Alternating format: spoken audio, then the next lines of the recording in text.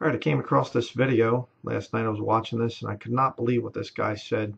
Supposedly debunking Steven Anderson and all the new IFB cult stuff and whatever else. And he's talking about this Dispensation of Heresy movie. And he makes two statements that I want to address. First of all, watch this little part here. This film features 10 different men who are labeled as heretics. Some of them are. They spend most This film, lists 10 different men that are heretics. Some of them are. Doesn't say which ones are heretics, but I found that rather interesting. But let's zip ahead here to 17 minutes and 30 seconds. This guy is a total stinking fraud. Just unbelievable the lie he tells here. 17, just right before it. Check this out. time has proven, and no amount of slander can take that from him. Talks about slandering C.I. Scofield and or Darby, I guess it was, or whatever else. You can watch the whole video. I'll post a link to it. But got to watch out for slandering. Watch what he says. They are crooked in their presentation. They try to change the definition of dispensationalism to something no sound IFB church believes. Dispensationalism has only ever had one gospel. Dispensationalism has only ever had one gospel. That's non-dispensationalism. Saved by grace through faith throughout the whole Bible.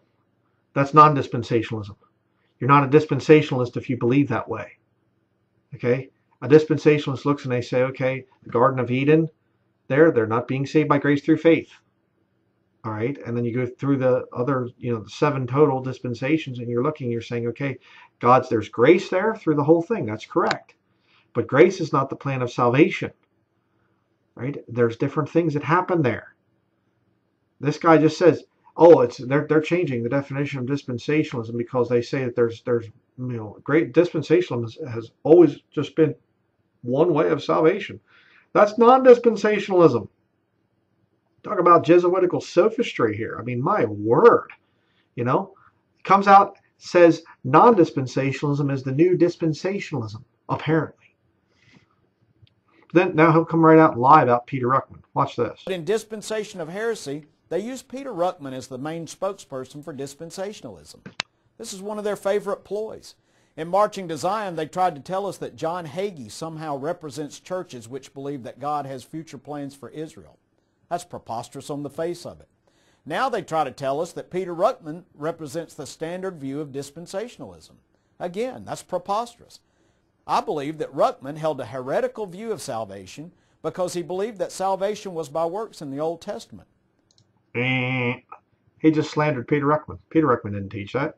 He didn't say salvation is by works alone in the Old Testament.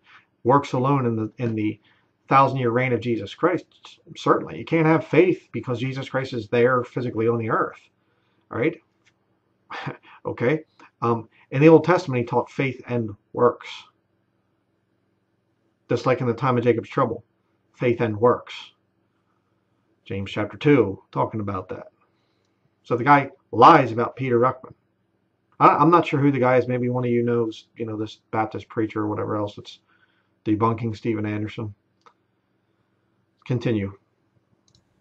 Why don't they interview one of the tens of thousands of highly respected Baptists who have endorsed dispensationalism and who preach salvation by grace both in the Old Testament and in the New? Because salvation by grace. Bright man there. It's always grace. God's grace is always there. But that's not the plan of salvation. All right? Continue. To do so would destroy their lie. They are deceitful in the proof that they offer. So then they go through and they show, make some good points there that a lot of these guys that they're showing as being attacking dispensationalism are actually Methodists and Presbyterians and whatever else that they would disagree with on other points. Fine and dandy. But, saying what he said there, this guy, that dispensationalism has always had the same view. There's one gospel the whole way through. That's non-dispensationalism. Okay, and if you want a proof text real quick, let me just show you this really fast here. The proof text of salvation is by faith and works in the Old Testament. Let me show you this real quickly. Ezekiel chapter 3, verse 18 through 21. You can read this. If you want passage of Scripture that proves that salvation is faith and works, that there's an element of works involved, and somebody could lose their salvation in the Old Testament. Right here it is, Ezekiel 3:18 through 19. When I say unto the wicked, thou shalt surely die, and thou givest him not warning, nor speakest to warn the wicked from his way to save his life, the same wicked man shall die in his iniquity, but his blood will I require at thine hand. Yet if thou warn the wicked, and he turn not from his wickedness, nor from his wicked way, he shall die in his iniquity, but thou hast delivered thy soul. Delivered your soul because you're warning somebody? Verse 20. Here's where it gets really good. Again, when a righteous man doth turn from his righteousness and commit iniquity, and I lay a stumbling block before him, he shall die, because thou hast not given him warning. He shall die in his sin, and his righteousness which he hath done shall not be remembered, but his blood will I require at thine hand. His righteousness which he hath done, that's works. Okay? Verse 21, nevertheless, if thou warn the righteous man that the righteous sin not, and he doth not sin, he shall surely live, because he is warned. Also thou hast delivered thy soul. So you have to warn both saved and lost, and if you don't, you're losing your soul. Right there. Faith and works in the Old Testament. Faith and works in the time of Jacob's trouble. How do you know? Revelation chapter 14. You see, non-dispensationalists, their whole agenda, the whole agenda of these Satanists that are non-dispensationalists, is they want you to believe that the gospel is always the same and you have eternal security as you go into the time of Jacob's trouble. Because then you see you can take the mark of the beast. And you won't lose your salvation, because after all, you're sealed with the Holy Spirit of promise until the day of redemption. You see? I'm eternally secure, so I could take that mark because I have to provide for my own. The Bible tells me to. See? That's why they want to get rid of dispensational lines. They're preparing you for something. Non-dispensationalists. Revelation chapter 14, verse 12. Faith and works.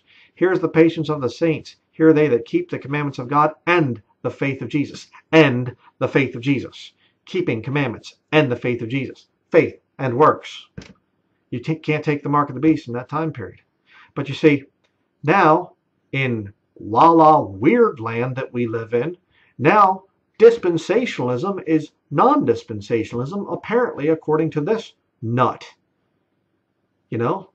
And, you know, if he considers me a heretic, one of the, the 10 men here in the beginning, there, a lot of them are heretics and whatever else. If he considers me a heretic, I would be honored by that, coming from this guy. It's always been one gospel that the whole way through. That's what dispensationalism is. No, that's non-dispensationalism. Unbelievable. So now apparently, according to this guy, we're just going to say that dispensationalism is actually non-dispensationalism. And I guess now I'm non-dispensational because I hold to different plans of salvation down through the dispensations and also out into the future. God's grace is always there. I get it. But the plan changes. Be really careful who you listen to.